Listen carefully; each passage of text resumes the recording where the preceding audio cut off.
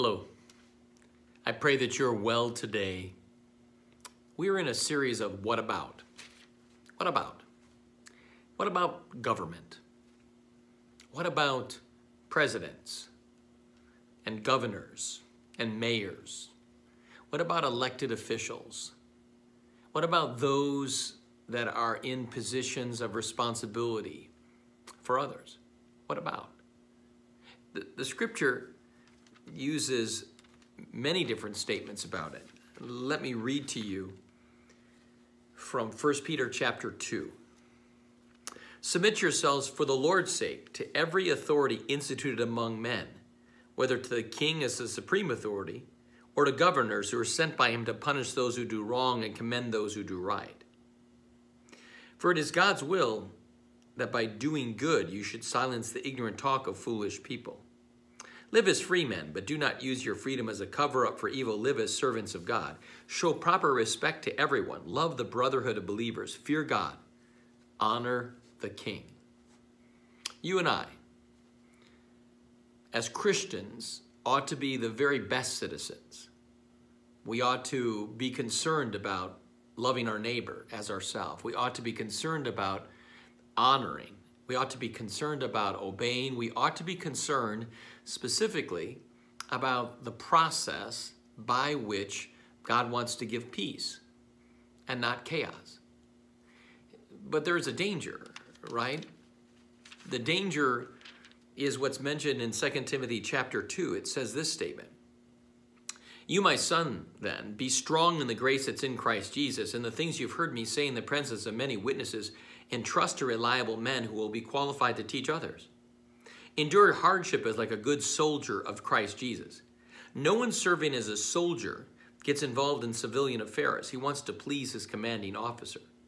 Similarly, anyone who competes as an athlete does not receive a victor's crown unless he competes according to the rules. A hardworking farmer should be on the first to receive the share of the crops." Reflect on what I'm saying, for the Lord will give you insight into all this. In other words, as Christians, what ought we be the most concerned about? We ought to be the most concerned about the population of heaven. What happens when this is all completed? What happens when our life is over? Have we, in fact, functioned in such a way, lived our life in such a way that people know Jesus Christ? Because, in fact, we have limitations. And God says this statement. In 1 Timothy chapter 2, it says, "I urge them that first of all, requests, prayers, intercession, and thanksgiving be made for everyone." Pray for everyone. For kings and all those in authority. We are to pray for those in authority. Presidents, governors, mayors. That we may live peaceful and quiet lives in all godliness and holiness. For this is good and pleases God our Savior, who wants all people to be saved and come to a knowledge of the truth. In other words, you and I might have strong opinions and beliefs and ideas about government and economics and candidates. But our strongest ideas ought to be about heaven and the population thereof, because God desires all people to be saved and come to a knowledge of the truth. We ought to be the best citizens we can be, because we are those who live in two kingdoms: God's kingdom of grace and the kingdom of this world, what's called the right hand and the left hand. Let's pray.